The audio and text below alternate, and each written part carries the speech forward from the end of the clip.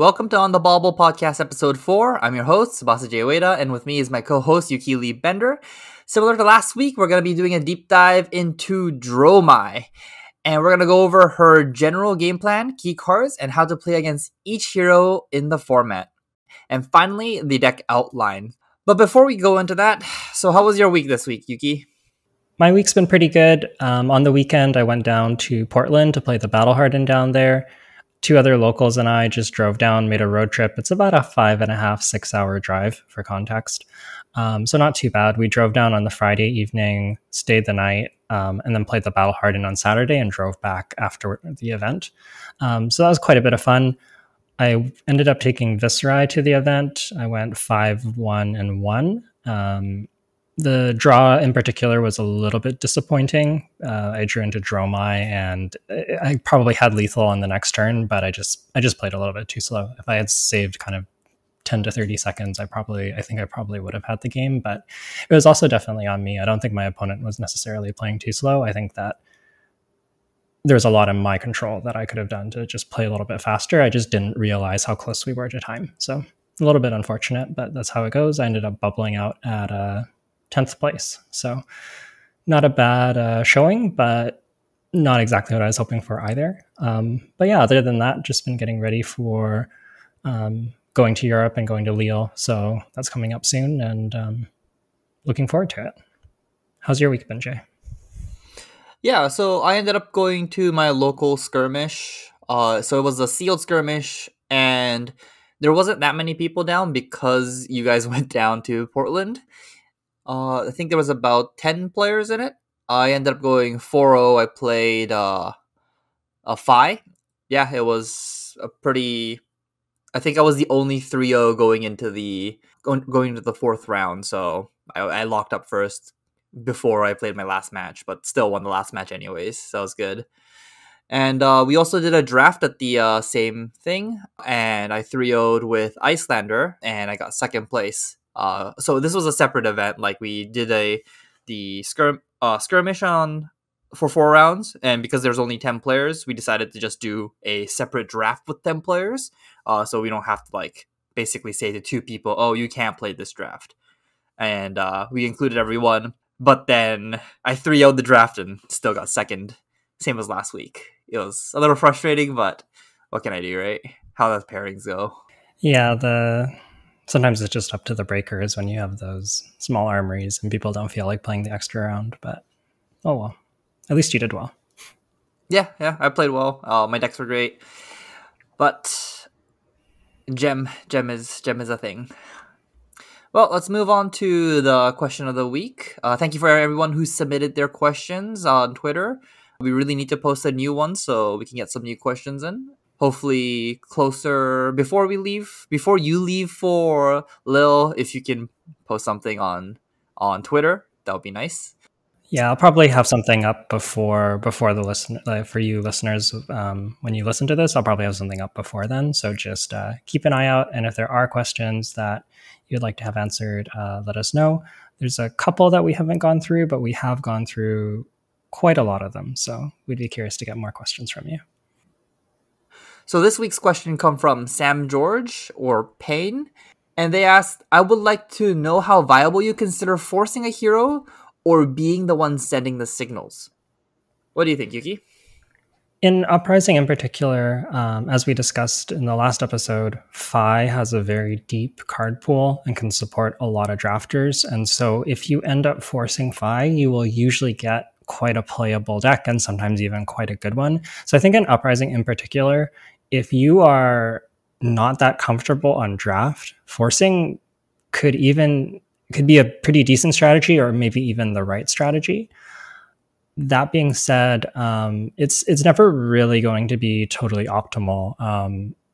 The extreme case is always like if everybody forces a hero, then there's a lot of reason to be in the other heroes because they'll be so underdrafted. And if if 7 people are on, this would never happen, but if there was 6 people on Phi, 1 on Icelander, 1 on Dromai, the Icelander and Dromai decks would be incredibly strong.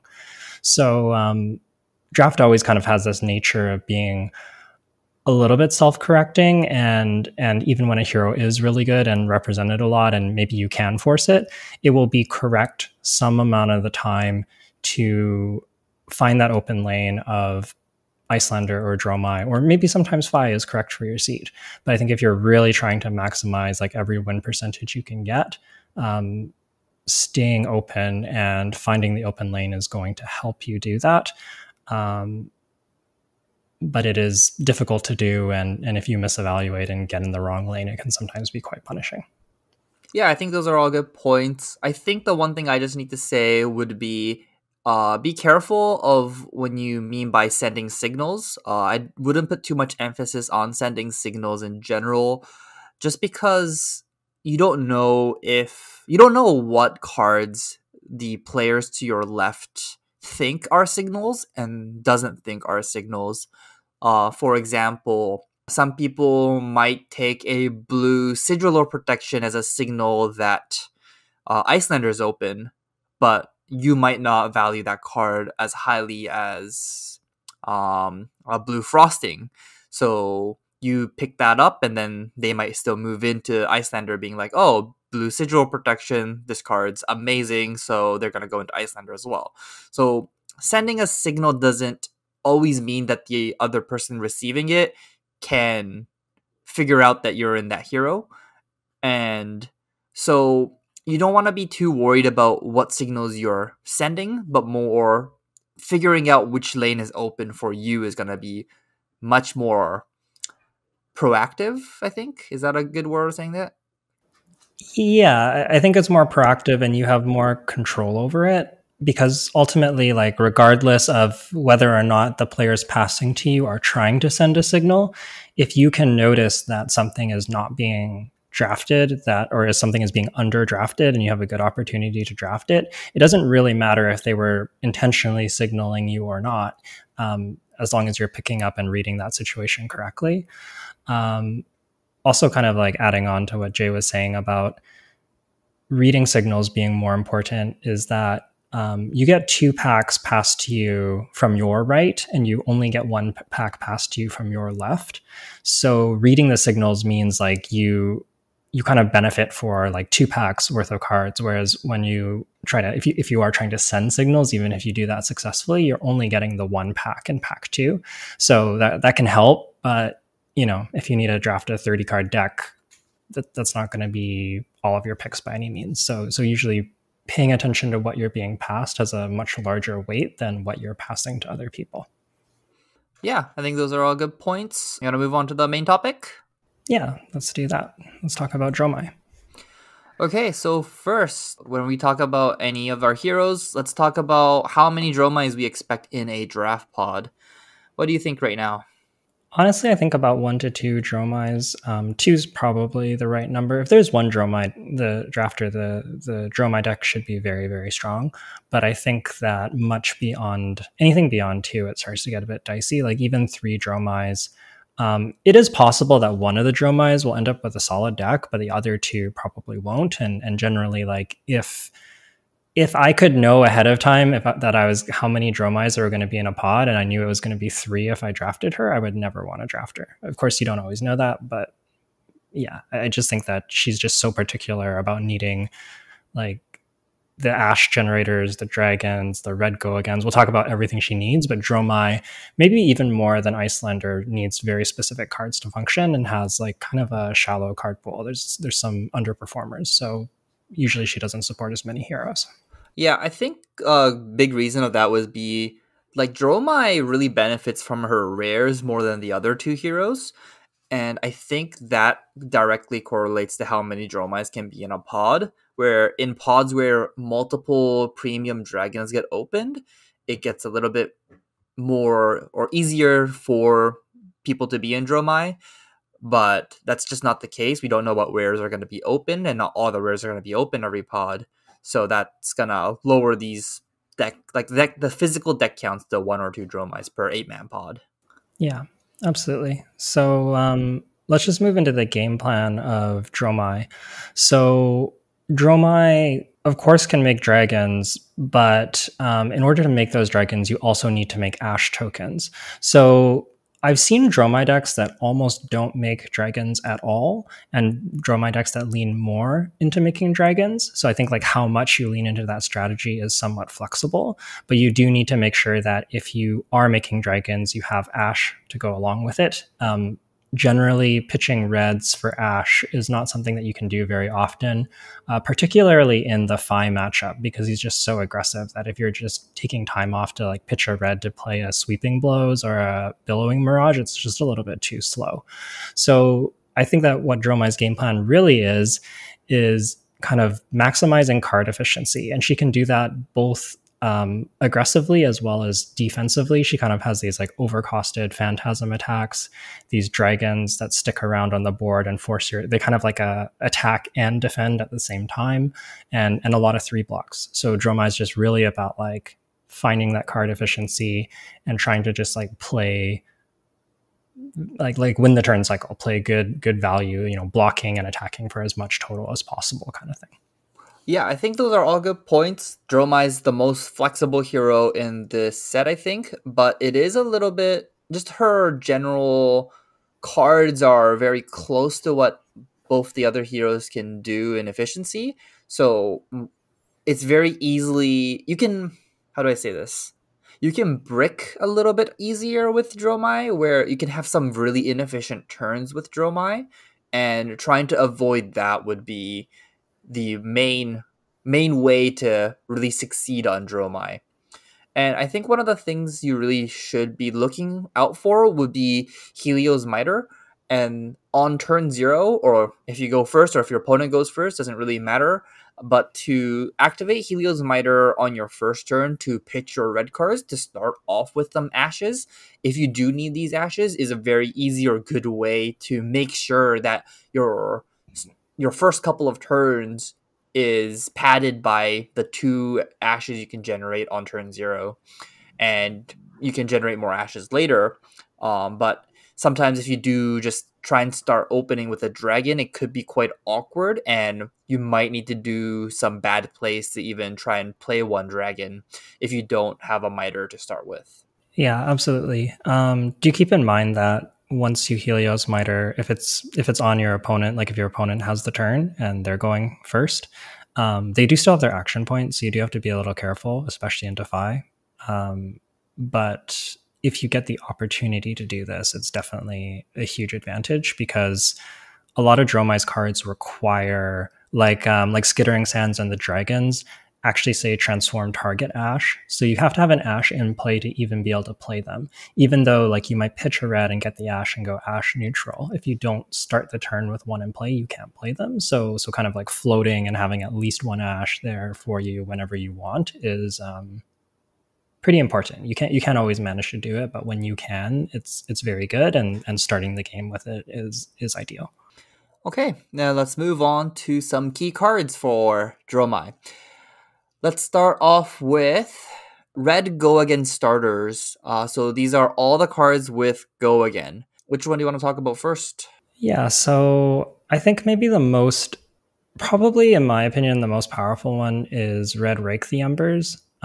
It kind of does everything. It makes Ash and it makes multiple dragons, and this card is good in every matchup. The Arcane Barrier and multiple Ash Wings is fantastic into Icelander, but even into Dromai, if you have Ash Wings and your opponent doesn't have Ash Wings and they have to spend cards to kill your Ash Wings, that's just a ton of value. And even Fi, like, yeah, he does have the Phoenix Flames, but when you start making like 3 Ash Wings, it's actually quite a bit of damage that adds up over time and is hard for him to deal with. So I think that Rake the Embers is a card that is kind of overperforms and might be one of the more important commons.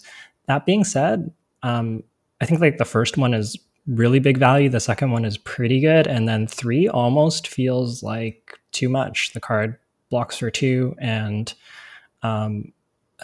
you really ideally kind of want to be getting 3, at least 2, and often 3 Ash Wings out of it. And so I found that like 3 is almost like a bit of an overload, but having the first 1 or 2 copies is pretty important. Yeah, it's quite hard to generate 3 ashes before playing Rake the Embers. When your third Rake the Embers can generate 3 Ash Wings each time, I think the third one will be still okay, but that's just not the case a lot of the times.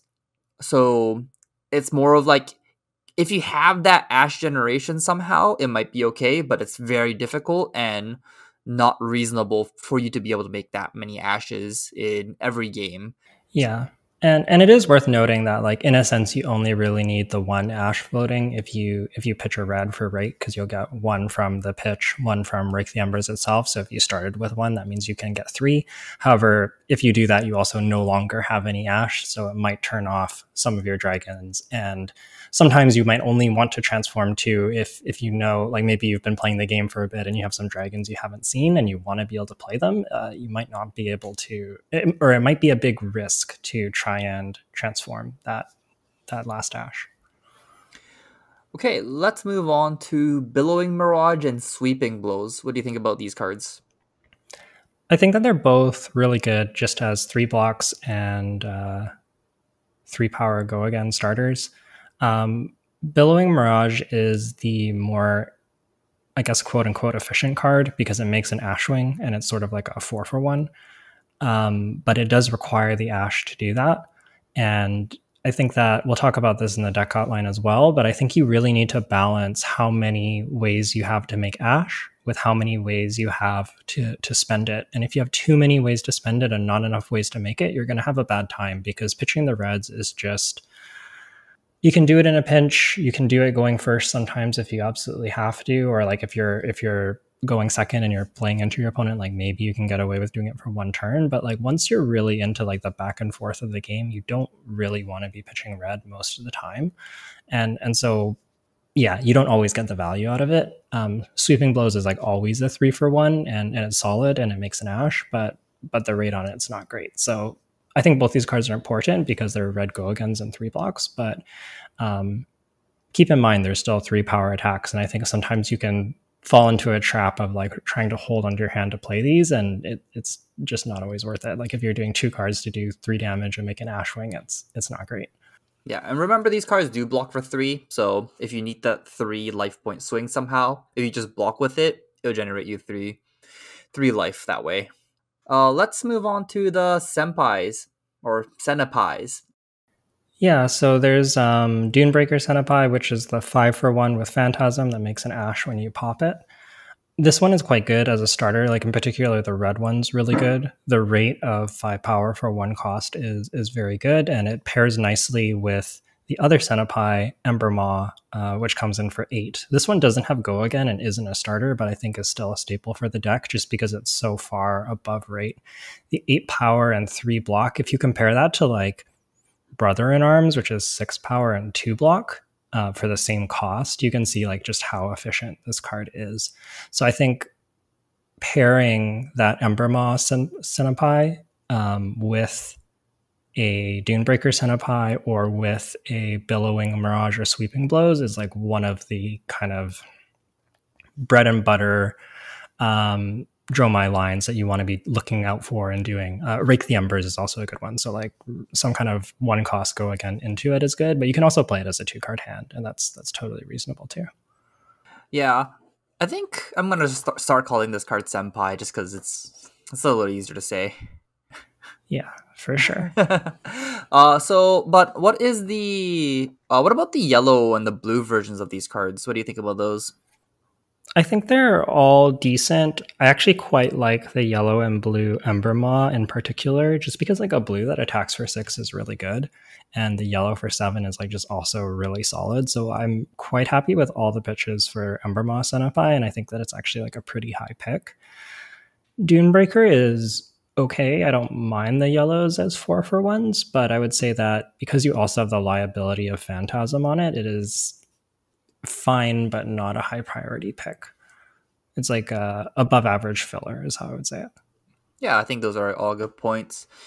Just a note, both Rake the Embers, Bellowing Mirage, and Sweeping Blows, those 3 are not that great in yellow and blue, I don't think. They are, the 3 blocks on them are good, and if you need the blue pitch, I think those are okay.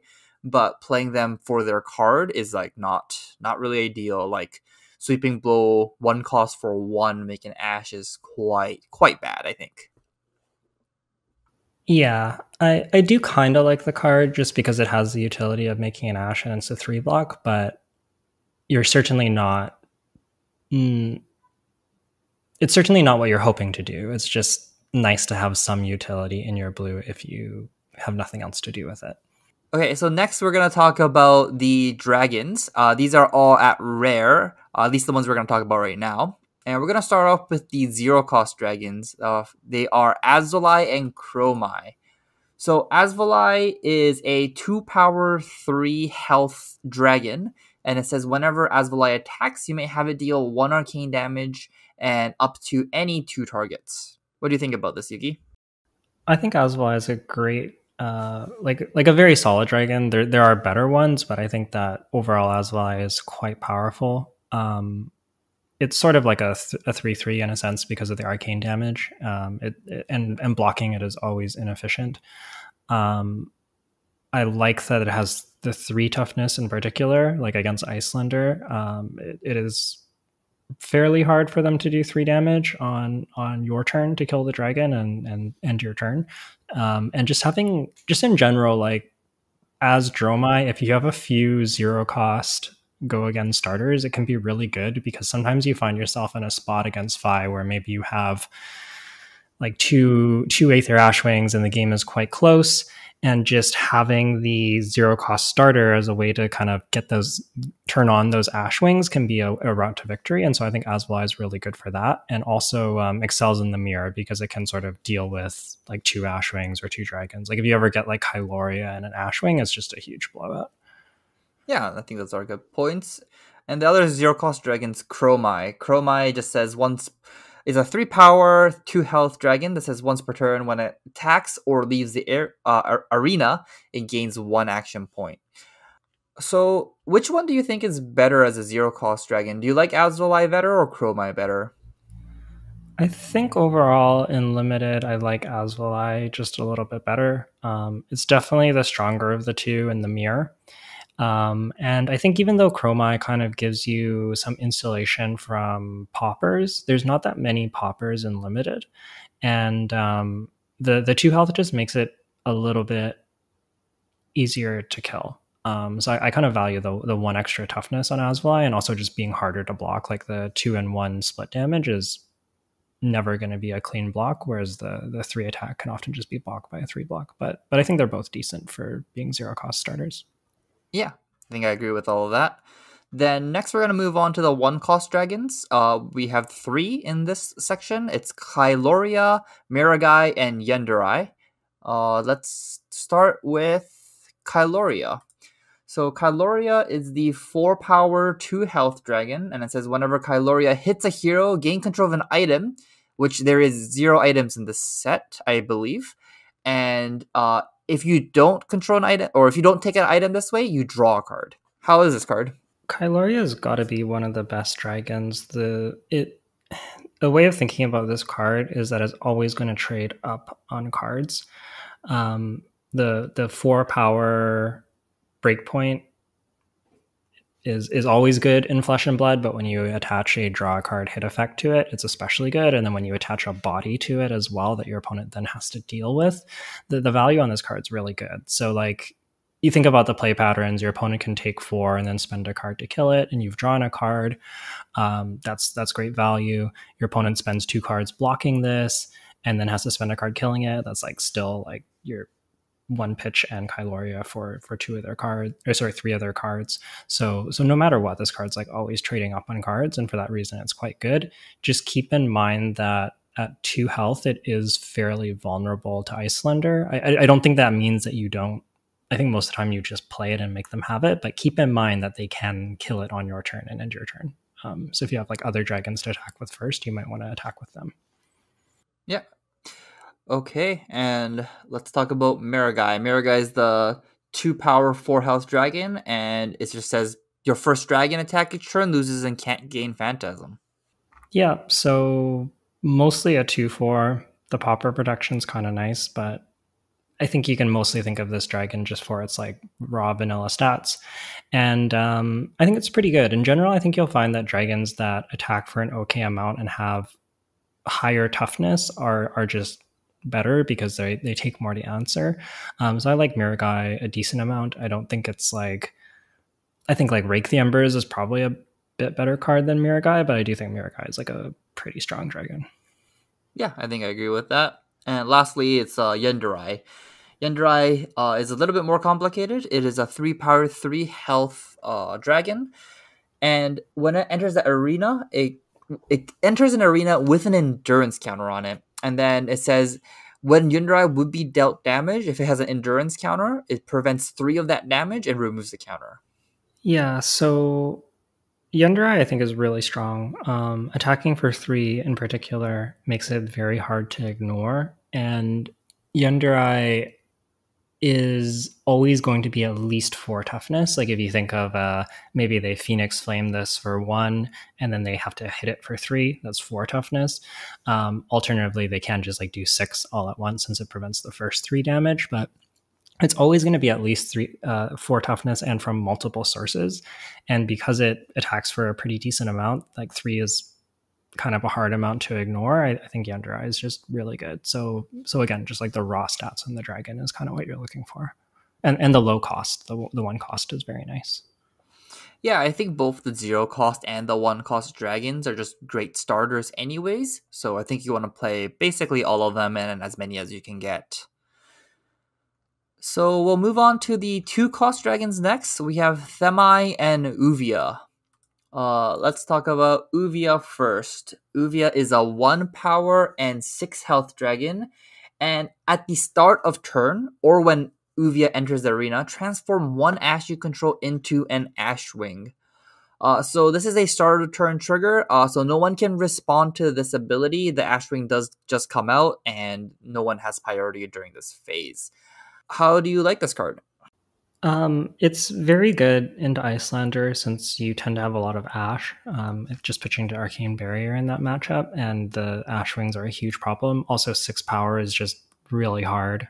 6 toughness, 6 to, toughness. or sorry, yeah, 6 toughness is just really hard for Icelander to ever answer. So Uvia can just honestly win the game by herself against Icelander, and for that reason, I think she's like a decent card. But I probably hope not to play this card against Fi or even in the mirror, honestly.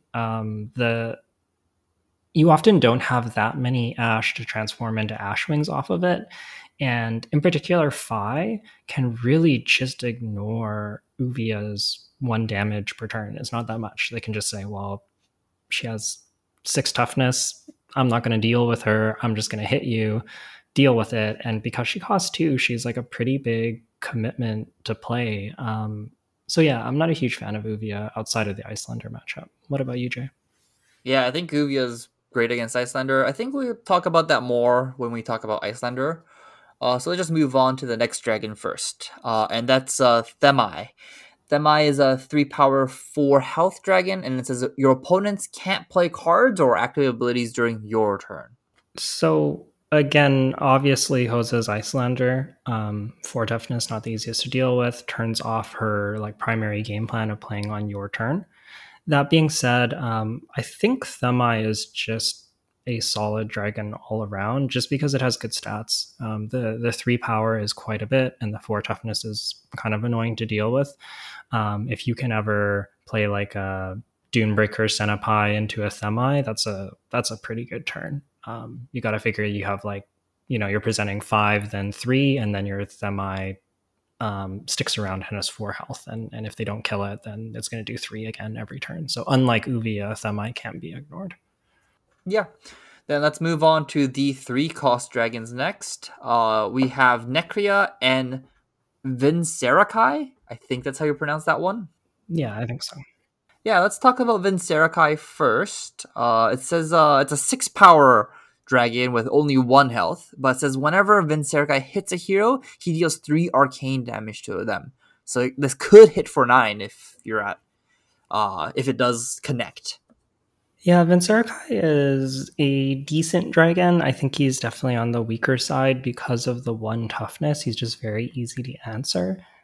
I think that Vinserakai kind of shines in the Fi matchup in particular because that's a deck that really doesn't want to block and has a lot of 2 blocks. So yes, it's expensive, but the 9 life point swing and then forcing them to hit this, potential 9 life point swing, or if they want to block it, it's like often 3 cards, is just really solid. So I do think it's pretty good against five, but into Icelander, this card is almost unplayable. It's so easy for them to do one arcane and just take your 3 cost dragon and your pitch card and the rest of your turn. So it's kind of a sideboard card. I think Dromai also has a fairly easy time dealing with this with the Ashwings and has a lot of 3 blocks. So Yeah, it's like a one-time use card, I think, because even the Fi can just poke it with a Phoenix Flame and it pops down. So, well, let's talk about the next dragon. We're gonna talk about Necria. Necria is the 4 power dragon with 7 health. But whenever Necria deals or is dealt damage, you put a -1 counter on her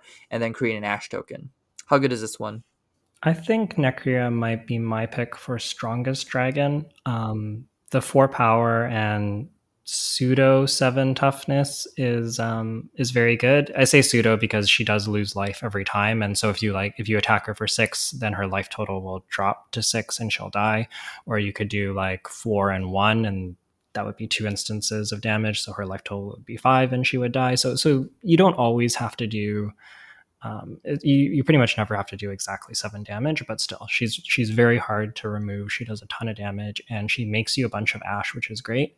The only time she feels really bad is when your opponent gets to pop it, because the 3 cost is such a big commitment. So if she does get popped, it's a pretty big feels bad, but like this card can pretty much solo Icelander sometimes, and is just very solid and very good stats against all of the other heroes as well. Yeah, one note about Necria, if you do block out, or if your Necria gets blocked out, so if it deals no damage to your opponent, it actually doesn't get a -1 counter, and you don't make an Ash. On offense, if it gets blocked out, it won't lose a health, so then you can keep on pressuring your opponent with this card without it basically taking damage, which is a pretty big game. Playing against Necria, if you're ever on the other side of the board, keep in mind that you can kind of, like, a common play pattern I find myself doing is blocking for 3, and then yeah, they get the Ash, but it does lower her health, and then I only need 5 damage on the next turn. So like, there's a lot of heroes that can leverage this. You could then kill it with like a critical strike or a lava burst or like an ice bolt. Like, there's a lot of ways to deal 5 damage. So yeah, sometimes that's a way to, they still get good value out of the card. It's still, that's still an 8.9 point swing. And they get like 2 ash out of it, so it's still really good. But yeah, it's one of the more efficient ways to answer Necria a lot of the time, is just to let the 1 damage leak over. Okay, so let's rank the dragons from best to worst. Which dragons is your favorite, Yuki? I think my favorites are probably Necria and Kyloria and Yendurai. I think that these 3 just sort of like have the best stats and tend to trade up on cards. And I would say that they're quite a bit better than the best commons. Like, I think they're better than your Rake the Embers or Embermoss Senapais or... Okay, yeah, I think I agree. I think Necria is really good, and Kyloria is really good. Not too sold on Yendurai yet. I think I like the 0 cost dragons a little bit better than Yendurai right now. Just because the 0 cost dragons are quite a bit more flexible. You can block out with 3 cards in your hand and then just play that 0 cost dragon and start taking back tempo. But Yendurai still requires a 2 card hand to play. But the 0 cost dragons is just come out of nowhere essentially, and your opponent can't really play around it at all. Yeah, I could definitely see that. I like Asvalai and Chromai quite a bit as well, and they're probably like moving into our next tier, I guess, like maybe about as good as the close to on par with the top commons. I would probably put like Asvalai and Chromai, and like maybe like Miragai and Thamai a little bit below them. But I think Asvalai and Chromai are like pretty close for me to like some of the better commons like Rake and Embermoss and Apai. What do you think? Yeah, I think that's true.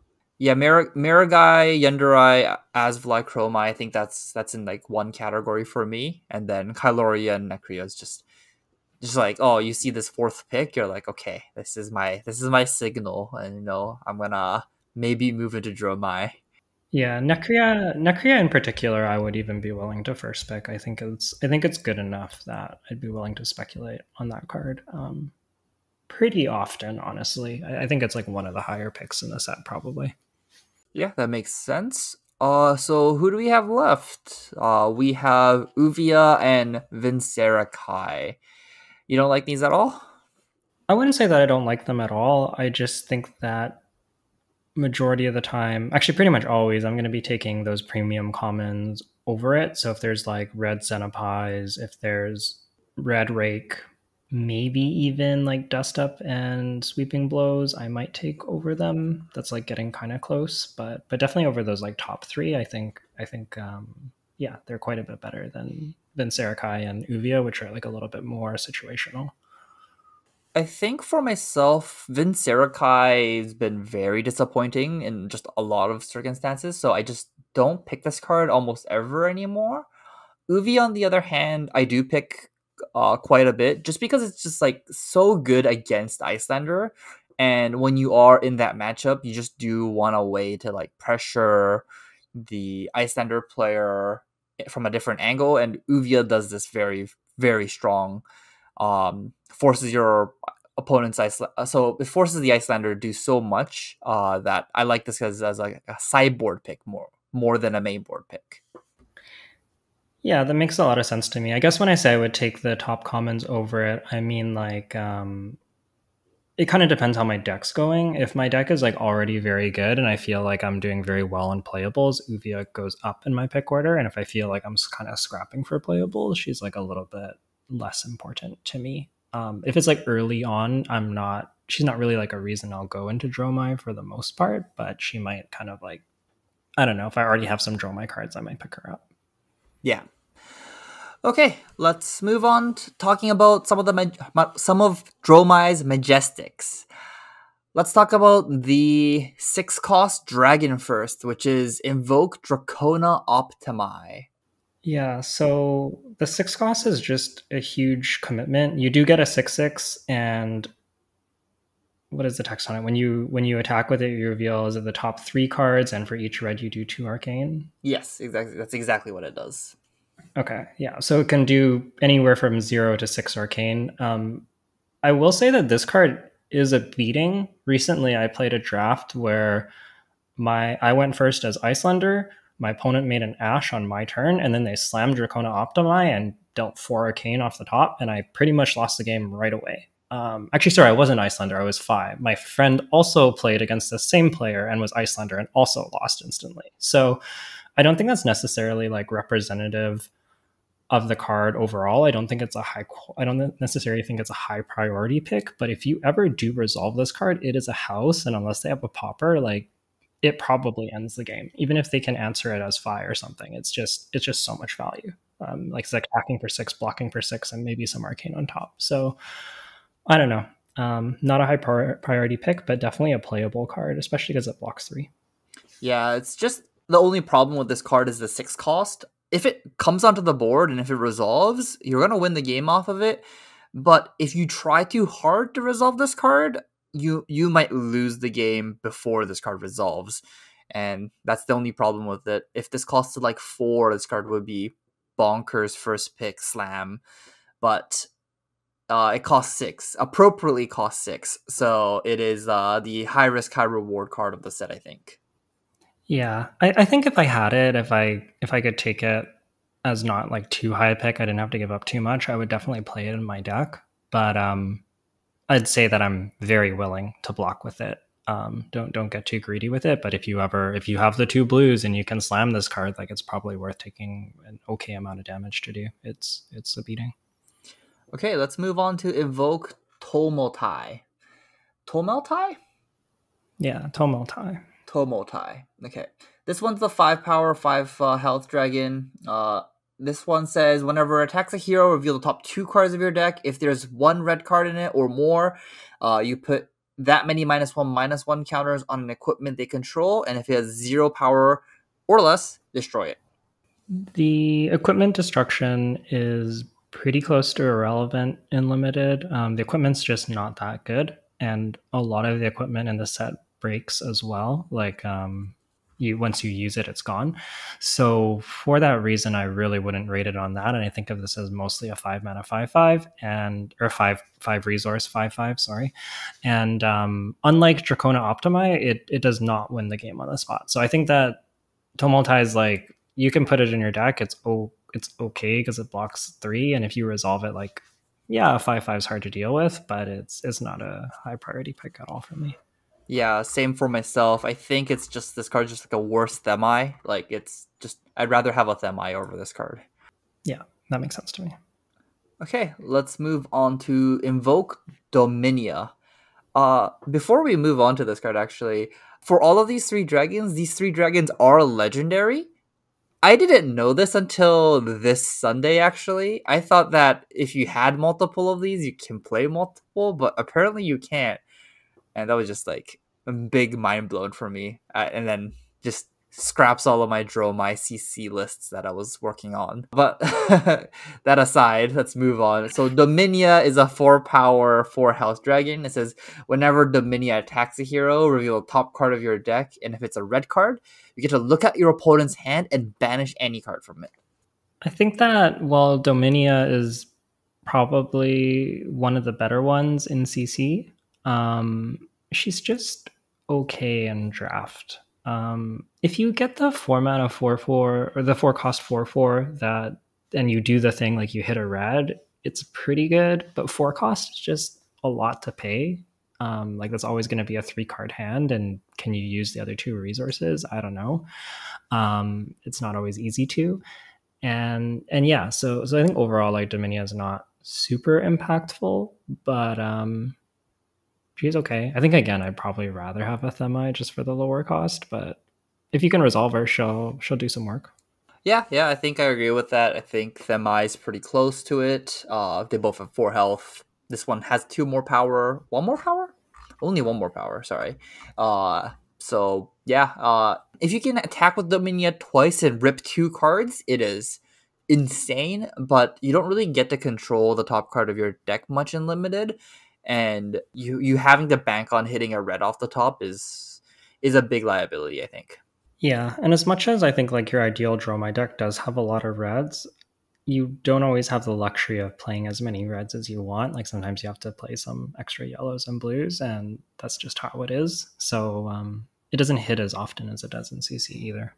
Okay, let's move on to Dromai's other mythic, which is Burn Them All. So this card is a illusionist action aura card, so it stays on the board. It does have go again, and it's only in red strip, so it turns all of your dragons get go again. But it reads once per turn, when a dragon you control attacks, it deals 1 arcane damage to each opposing hero. And has a second text, at the beginning of your end phase, put a raise counter on Burn Them All, then destroy it unless you banish a red card from your graveyard for each raise counter on it. How good is this card? I don't think it's great, but I think that it is surprisingly playable just because it is a 0 cost red starter, and it does represent damage that is actually like potentially pretty hard to block. I have seen 1 or 2 Fi games, Dromai versus Fi games, where this card actually ended up getting pitched early, and man, 2 Ashwings with this card out when the game's tight is pretty scary. So I think that this card is real. I don't think it's a very high pick, but I think that if there's not much left in the pack and you need red go against starters, you can play it. It blocks 3 most of the time, and occasionally it can be relevant in the end game. But it's like a pretty low priority pick. I would definitely take like all your powerful commons over it. Sweeping Blow, Billowing Mirage, I think pretty much any of the other 3 block starters are going to be better than this card, but it's okay. Okay, and there's 2 more mythics I want to talk about. All I want to say about these 2 is that they're unplayable. So these ones are Frightmare and Semblance. I'm going to talk about Frightmare first. It is a 3-cost, 13 power, no block attack action card. And it says, play Frightmare only if an illusionist attack action card you control has been destroyed by Phantasm this turn. And it itself has Phantasm. This card you can't cast this card, right, in this format? You can. It's just exceptionally hard. You have to use silent stilettos, which cost 3. Then this costs 3, so you're already up to 6 resources. Plus, you had to play something with Phantasm. So you're pitching 3 cards, playing a card with Phantasm. They have to pop it. Then you use stilettos and this card to attack for 13. It's I don't know if like I'm sure that somebody has pulled this off, but it's a 5 card hand and it's not really going to come up, and the card doesn't block. So just don't put this card in your deck. Um, it's a trap. Okay, let's talk about Semblance next. So Semblance is a illusionist instant, and it says negate all. Oh, sorry, it's a 3-cost illusionist instant, and it says negate all phantasm triggered effects of target illusionist that attack you control. The attack loses and can't gain phantasm. Yeah, so the idea with this card is if your opponent blocks with a popper, you can respond by playing Semblance, and then their popper doesn't pop your attack. And I guess that's kind of okay, except that it costs you a card and 3 additional resources as well. Like Semblance costing 3 is a huge problem.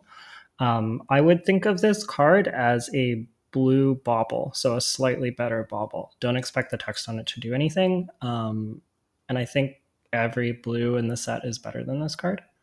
Yeah, I think so. Just a note, if your attack gets popped, you can just also use Silent Stiletto. So if you have a blue, any other blue, and you can just attack with a different card. So I don't really understand why you would ever need Semblance.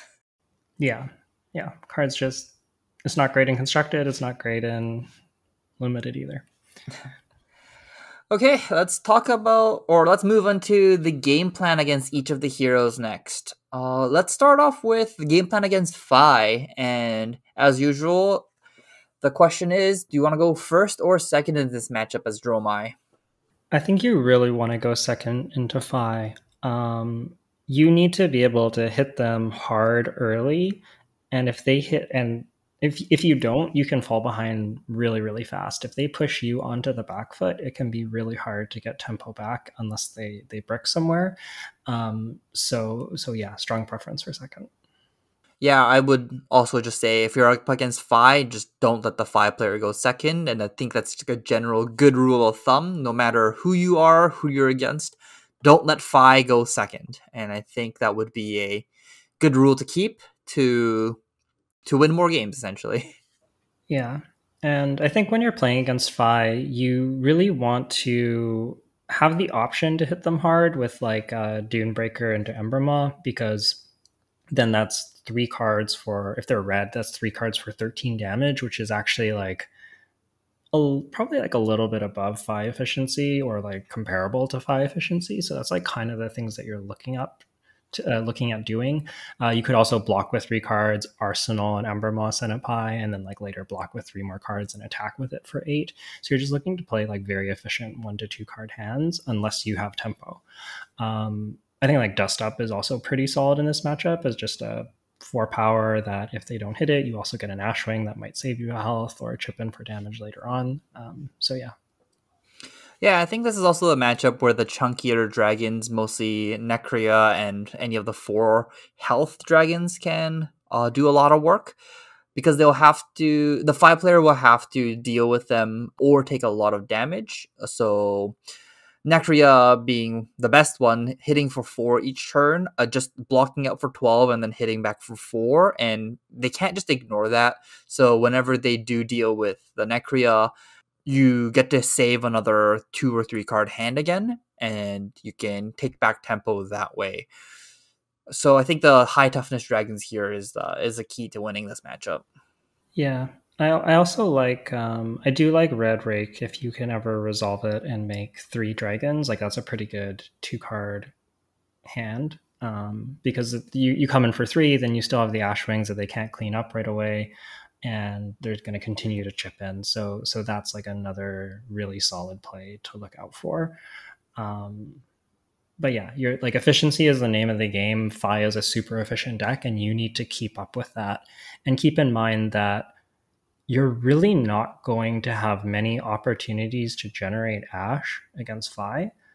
And so you need to be thinking about I think, what is in your deck that spends Ash and prioritizing that. Like if you have a Necria, it might be correct to just save an Ash for Necria, and your game plan is like get to Necria or like get to a red rake. I think you really want to be thinking about how you're spending that Ash, because it is so hard to generate against Fi when there's so much pressure.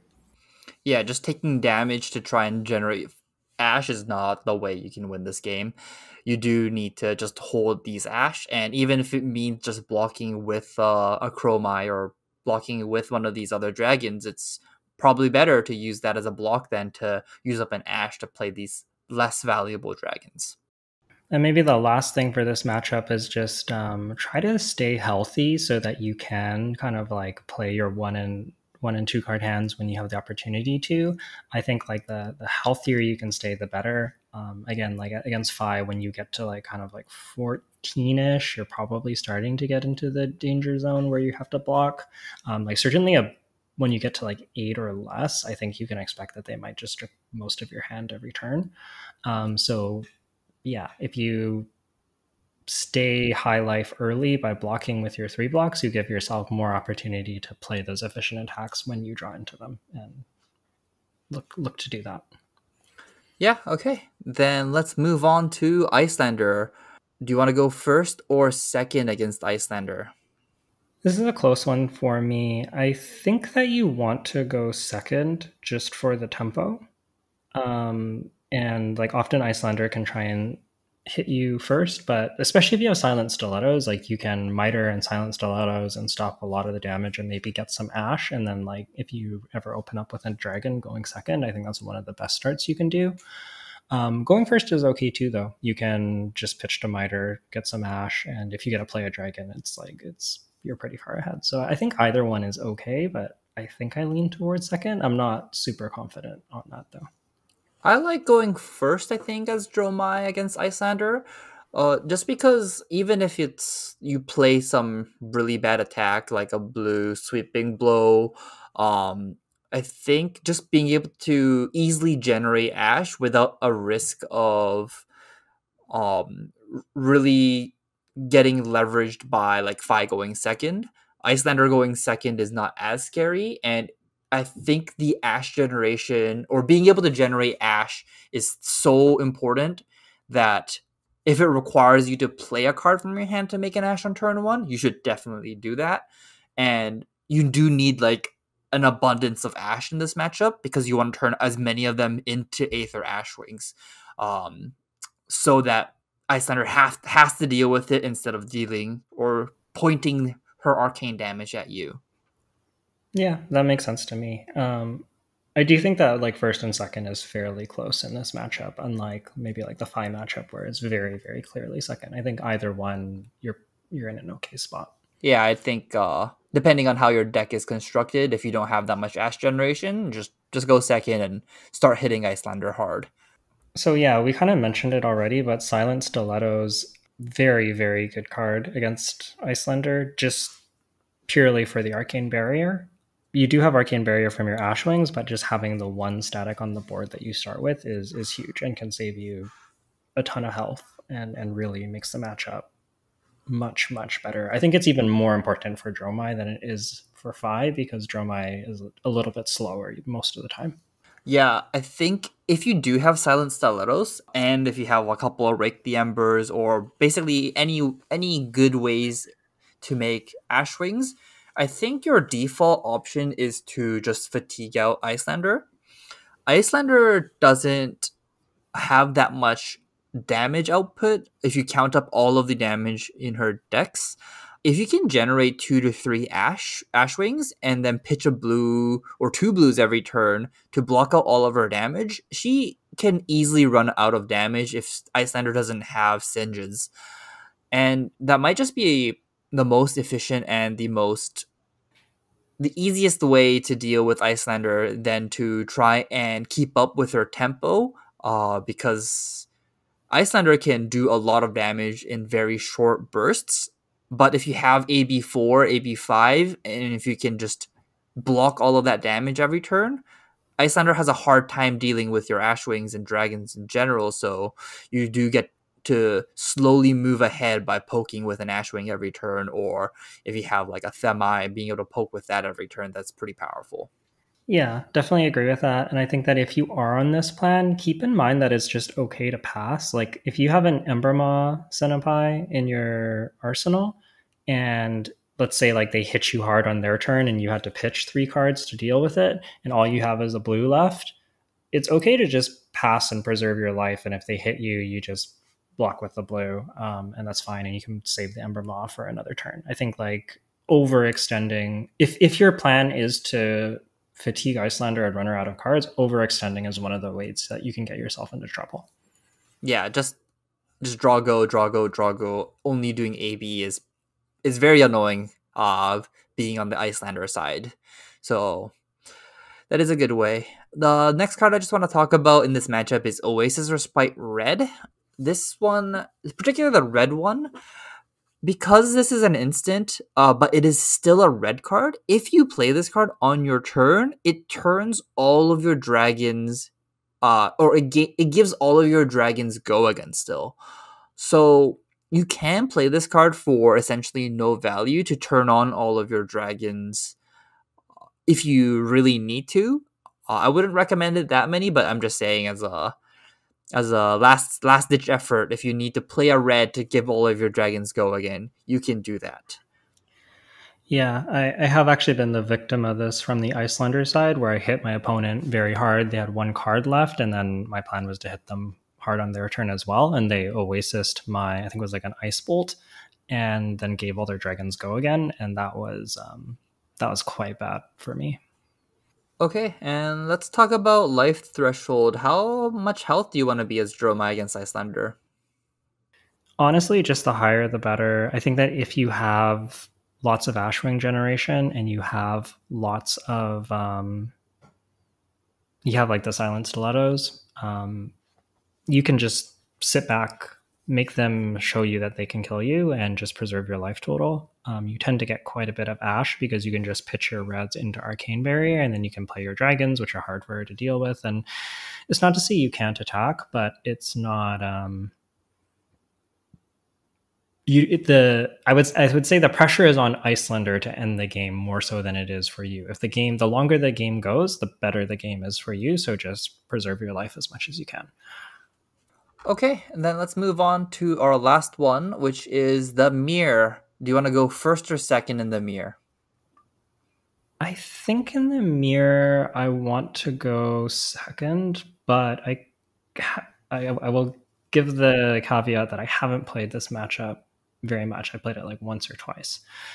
Um, I think that I think that the mirror is very value oriented, and that like often you play most of the cards in your deck. It's almost kind of like a guardian mirror where it's like about efficiency and kind of like setting up second cycle and trading cards for cards and like how efficiently you do that.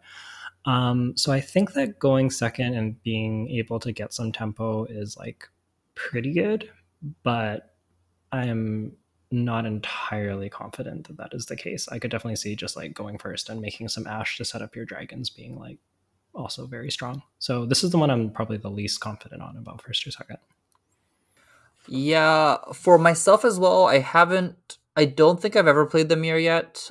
Most of the time when I am on Dromai, I just only face Icelanders and Fis because of how, as we said earlier, in a draft pod, we should really only be in it if we're the only Dromai or 2 Dromais. And it's just hard to play the mirror in these situations where you're the only Dromai on the pod. And yeah, I don't think it matters too much because, as Yuki said, it's like the older mirror where you just need to play the most efficient and not deck out. This will go to fatigue a lot. And because we don't have a weapon, unlike the older mirrors where the game will slowly deck each other out, and then the last person with like the blue pitch wins. In this matchup, it and typically ends up being who can keep their last Ashwing, and that might win the game. So maybe even holding an extra Ashwing generation, a way to make an Ashwing might be the best way to end the game if it does go to fatigue. But otherwise, You just want to be playing your highest rate turns every single turn, and chipping away for 20 damage. I think might be the way to go. Yeah, for sure. You definitely need to manage the dragons, and I think that, like in particular, Red Rake is a key card because the Ashwings are very good at answering other Ashwings, but are very annoying if you have to spend cards on them. So I think that if you can arsenal a Red Rake and save it, so that when they play their Red Rake, you can then play yours and clear all their Ashwings, and then put the impetus on them to have to deal with all your Ashwings, that's like a pretty good way to get ahead. So it's like a kind of a game of chicken. That being said, if you play Red Rake and your opponent doesn't have Red Rake, you can get pretty rewarded and just pull ahead that way too. So it's interesting. It just kind of depends if they have it or not, but something to consider. I think that Red Rake is quite an important card in the matchup. Yeah, another note, you can also just pitch Red Rake. It also generates you an Ash, and then on second cycle, you can play it as well. Yeah, absolutely. Another overperformer, I think, is Dust Up, just because, again, like the Ashwings are quite annoying to deal with, and then it demands 2 cards if they want to block it out. So this is kind of like if you think of from like a cards and deck perspective, this is almost always trading for 2 cards as a 0 cost, which is just like really good in a matchup that can go to fatigue. Okay, let's move on to deck outline. So how do you want these decks to look right now? Yeah, so I think it can be fairly flexible, and it kind of depends on the cards in your deck. Um, I think that Dromai can benefit quite a bit from having a sideboard, in particular, like the Oasis Respites. And we didn't mention this, but Sand Cover into Icelander as well is like also a pretty reasonable sideboard card. Honestly, even the yellows, like if you're on the fatigue plan, Sand Cover is just a pretty solid card. You can play some extra blues as well. So I think that Dromai, maybe more so than a lot of decks, benefits from having like different sideboard options and can be configured differently depending on if she's on the dragon plan or if she's on the more like aggro beatdown Senpai plan or some combination.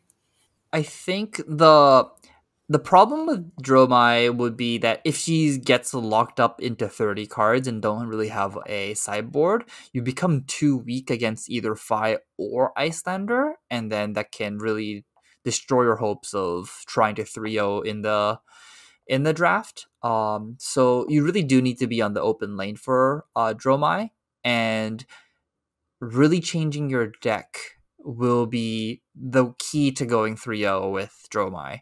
It's fairly easy if you do like hedge against Fi, and like not really have much for Icelander. You could also do that too. And then that should get you to 1-1-2 in that area, but it's just gonna be hard whenever you do face Icelander. So do you know about how many blues you want in this deck, or how many reds? Which one's the most important color you're looking at here? I think that the color to prioritize is definitely red. You need a like you want as much as you can't pitch reds for Ash too much. You want to have the option to do it, and the red go again starters are pretty important. I think that I usually want like at least 8. Like 8 to 10 is pretty good if you're on the dragon slash Ashwing plan. Like you don't have to be like heavy on that plan, but if you have dragons and Ashwings that you're making, you have like your what is the equipment? Silken form?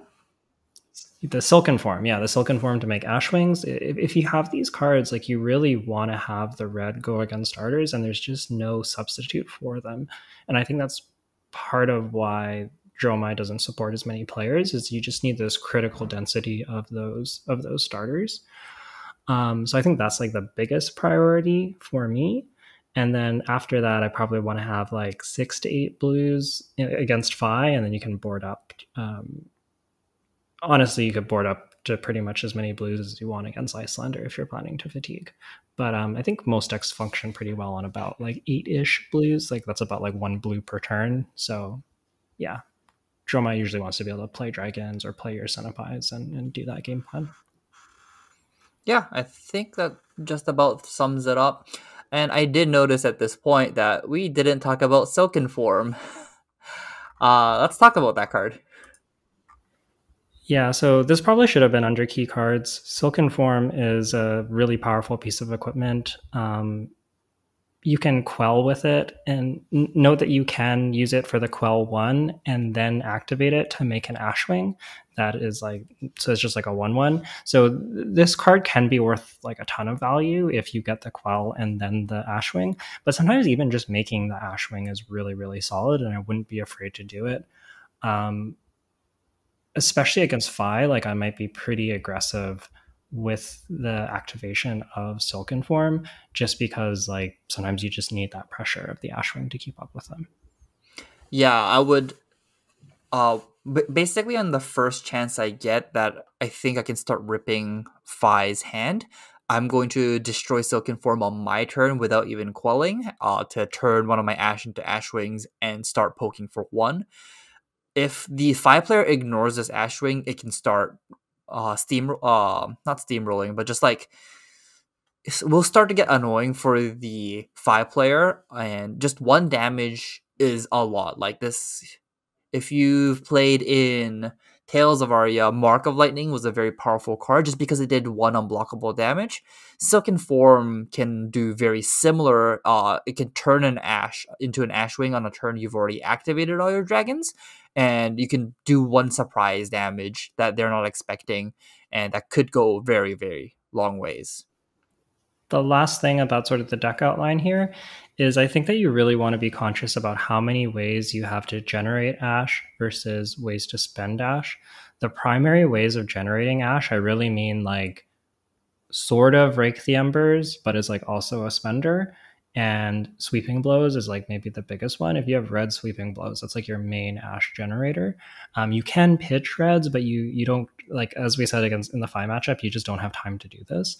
So you really don't want that many dragons. Like I've had decks with like 2 to 3 good dragons and like 2 Rake the Embers, and those were my spenders. And I had like even when I have like 4 I've had decks like this with like 4 Sweeping Blows, and it still just feels like that's kind of about what I can support. A few dragons and a few Rake the Embers, and that's kind of about it. I think that like going too hard on the dragon plan, especially without the support, can be a little bit of a trap for Dromai. Yeah, I think Dromai is the one of the most challenging decks to pilot, where you need to really during the game manage your Ash and how many dragons and how many payoffs you can do. I've seen a couple players generate like 14 or 15 Ashes without using any of them, and then they lose the game. That's also not good. If you have too many Ash generations, you just aren't spending them or aren't doing anything with them, it's not gonna do you any good. You like these Ashes, you had to spend something to make these Ashes, so you have to make use of them, or you're gonna fall behind on card efficiency somewhere.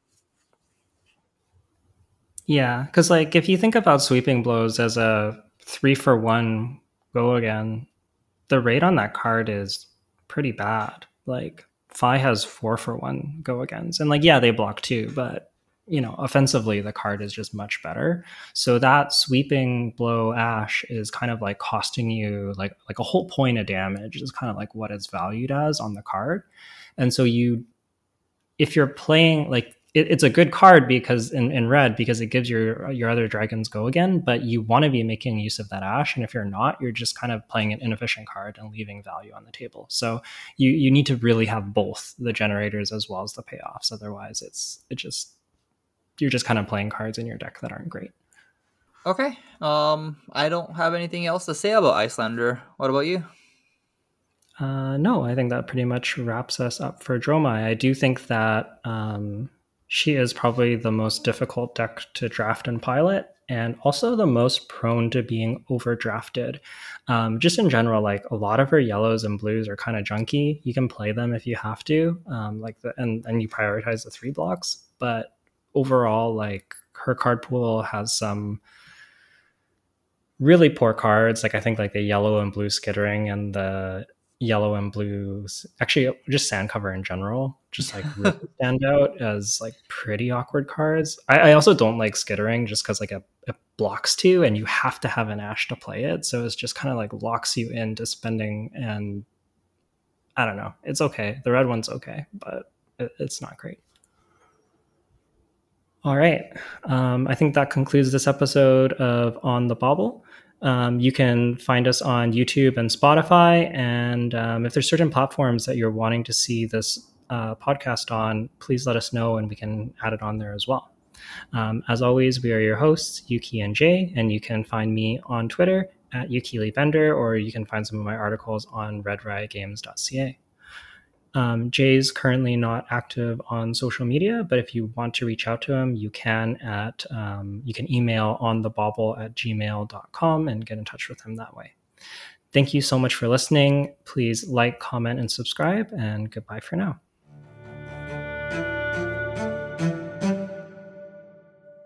I guess we can also talk about our sealed money matches at Nats.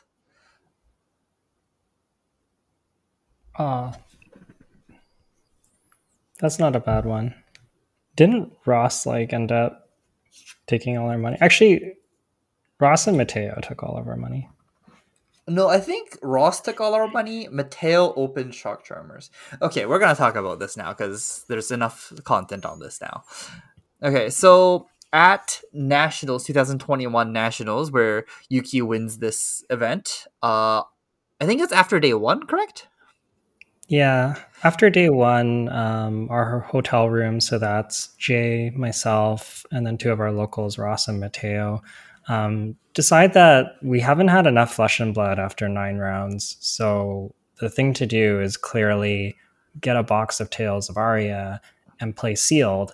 And I mean, if you're just playing limited, what's the point? You got to be playing for something, right? So we decided to play for money. And Ross in particular wasn't so used to just playing casual games for money, outside of an armory setting. So we had kind of talked him into playing money matches with us for less. I think we were playing for like $10, $10 a match kind of a thing. And yeah, it was pretty funny because after we kind of convinced him and twisted his arm to do it, he just took all of our money and ended up beating all of us, even though we were the most keen on it. And he was quite pleased with himself. And then, yeah, how did your games against Mateo go? Oh, I think we ended up in the room. We played inside the drawer. So we opened up one of there's the TV monitor on the hotel, and there's drawers to put your clothes in. We opened one of that up because we're in a hotel room with no tables, right? There's no tables to play on. I think Yuki and Ross was playing on the bed or something that was very reasonable to do. But we're just okay, so they took that. What do we need to use? We're just opened up the drawer and we sat on both sides of it, and we're just playing Flesh and Blood inside the drawer now.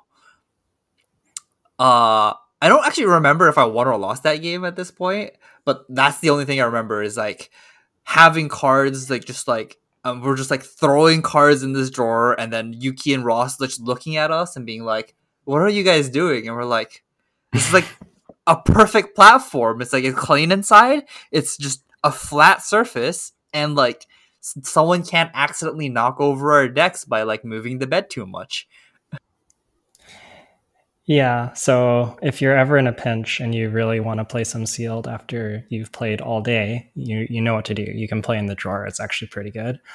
I actually do remember how the match went because I remember Jay and Mateo got paired first, and when they were playing, Mateo flips over Shock Charmers because he opened Shock Charmers in his pool, and Jay was going, "What? You open Shock Charmers and I'm on Briar? This is busted." And then sure enough, I think you were attacking for lethal with Rosetta Thorn, and he just Shock Charmers your Rosetta Thorn. Oh, is that what happened? I remember him opening Shock Charmers because that was the money card to be open, and then he got to keep that. And then I guess I lost to it too, right? I definitely remember you saying that he stopped your arcane damage with his Shock Charmers, and it mattered a lot. I don't know for sure who would have won. Sometimes it changes the game significantly, but yeah, I'm pretty sure it was relevant. Yeah, now that you tell me, yeah, I'm pretty sure it won him the game because Spell Void 2 is very powerful. Yeah, so after Jay and I are the I also ended up losing to both Mateo and Ross. So after Jay and I convinced the others to play money matches with us, we proceeded to just give them all of our money. Oh, So I think that I was lost. fantastic. Didn't I lose to you though? Yeah, I think I ended up beating you. So Yeah, so I went 0-3. yeah, I got some money back, but it wasn't a great night for either of us. We also both opened like I don't Nothing. know, nothing particularly notable. But you know what? It was fun. It was fun. It was a good weekend. And then and then on the next day I get destroyed by Yuki Unlimited again. So it was a bad weekend for me, but it's something. Okay, I think that should be good. And good night. And next week we're gonna be talking about Yuki's Pro Tour prep. So don't miss that one. Bye bye. Bye now.